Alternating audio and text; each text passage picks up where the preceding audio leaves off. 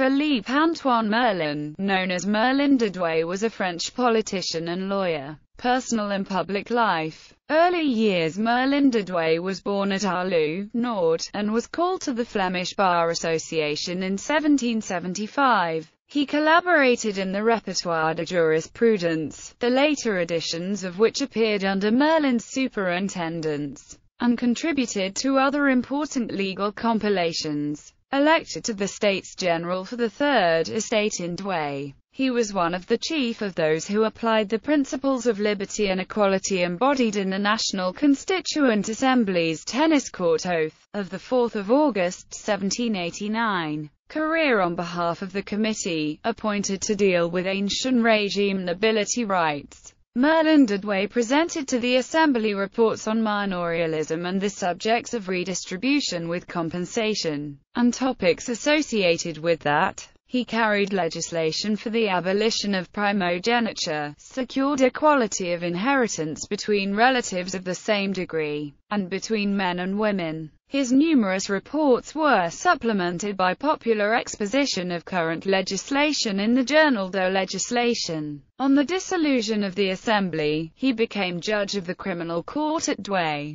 Conventional, though not always an advocate of violent measures, as deputy to the National Convention with the Mountain, Merlin de Douai voted for the execution of King Louis XVI, and then, as a member of the Council of Legislation, he presented to the Convention the law of suspects, permitting the detention of suspects. He exercised missions in his native region, and accused General Charles-François Dumouriez of having betrayed the country during the campaign of the Low Countries. Merlin de Douai was closely allied with his namesake Merlin of Thionvillers. After the start of the Thermidorian reaction, which brought about the fall of Robespierre in 1794, he became president of the convention and a member of the Committee of Public Safety. His efforts were primarily directed to the prevention of any new gathering of powers by the Jacobin Club, the Commune, and the Revolutionary Tribunal. Merlin de Douai convinced the Committee of Public Safety to agree with the closing of the Jacobin Club,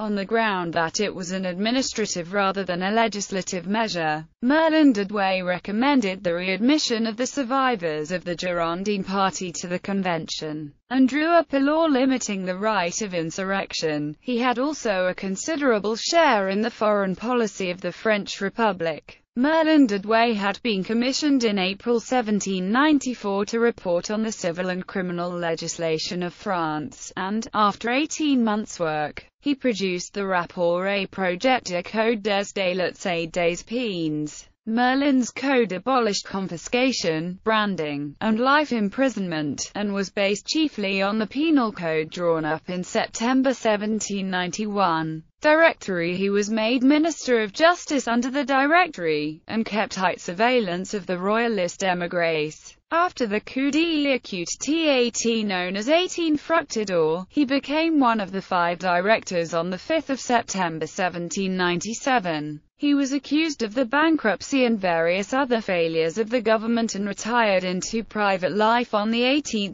June 1799. Consulate and Empire. Merlin de Douai had no share in Napoleon Bonaparte's 18 Brumaire coup. Under the consulate, Merlin de Douai accepted a minor position in the Cour de Cassation, where he soon became Procureur Général. Although he had no share in drawing up the Napoleonic Code, he was very involved in matters regarding its application. He became a member of the Conseil d'État, Count of the Empire, and Grand Officier de la Légion d'honneur. Exile and the July monarchy. Having resumed his functions during the 100 Days, he was one of those banished on the Second Bourbon Restoration. The years of Merlin de Douai's exile were devoted to his Repertoire de Jurisprudence and to his Recueil alphabétique des questions de droit. At the 1830 July Revolution, he was able to return to France, and re-entered the Institut de France, of which he had been an original member,